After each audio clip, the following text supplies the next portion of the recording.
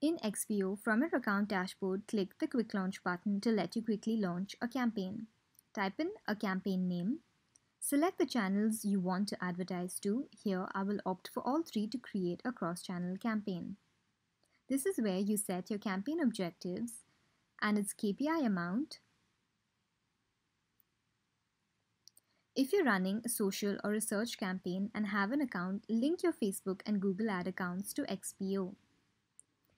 If you're running Facebook campaigns for credit card offers, loans, job listings, real estate, etc., please select special ad categories as it is a restriction from Facebook and goes through a separate approval process.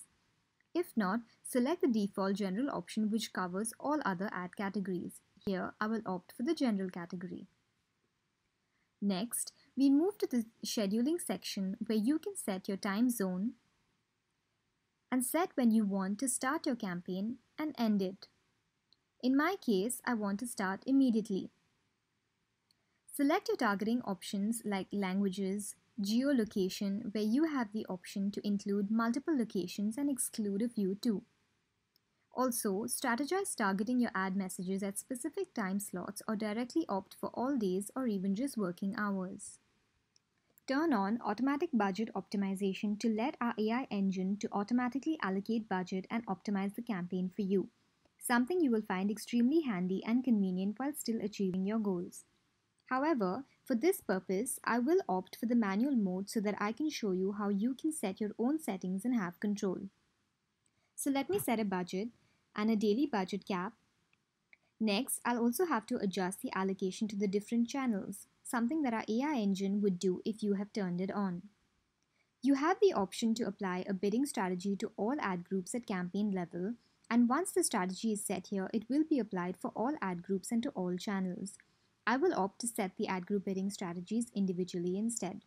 Turn on footfall attribution if you're running campaigns for your physical stores and wish to track the store walk-ins. Do note that there is an additional charge as indicated in XPO that will be charged to your campaign to use this third-party service.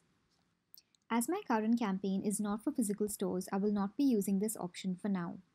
Next, key in conversion goals or set up one for your checkout page or booking confirmation page details if you want to track page conversion performance of these campaigns.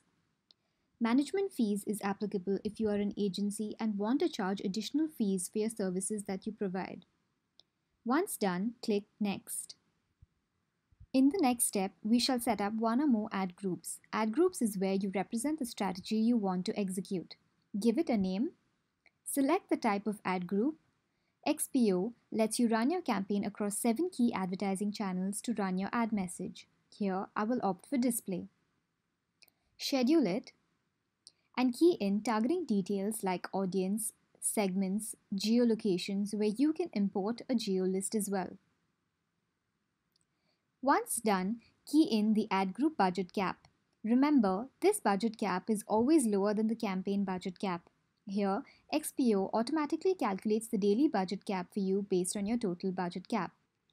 Usually in XPO, if you'd want to learn more about a specific field in the dashboard, just hover your mouse above that field for more details.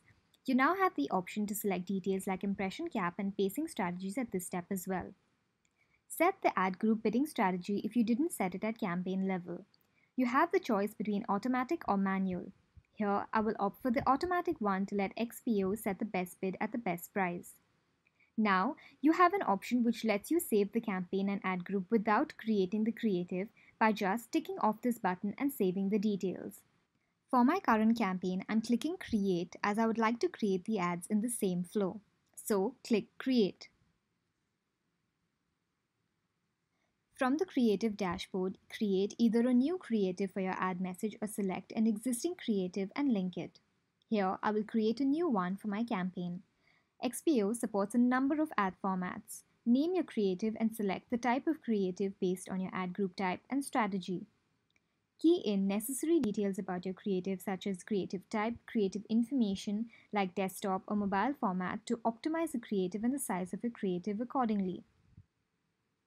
If you intend to show ads in countries such as China and Russia, that will require a special approval process which may take between 1 to 2 days. I will opt for worldwide for this campaign to exclude China and Russia. Now, the destination URL refers to where you want your users to go when they click on the ad. Next, embed supported third-party ad trackers, and finally, click Create New Design to create your creative. You will now be redirected to XPO Designer where you can curate your creative design. After selecting your template design and keying mandatory details for a successful campaign creative design, click Publish and save the design. You will now be brought back to XPO Creative dashboard. Once you click Publish, the campaign becomes active.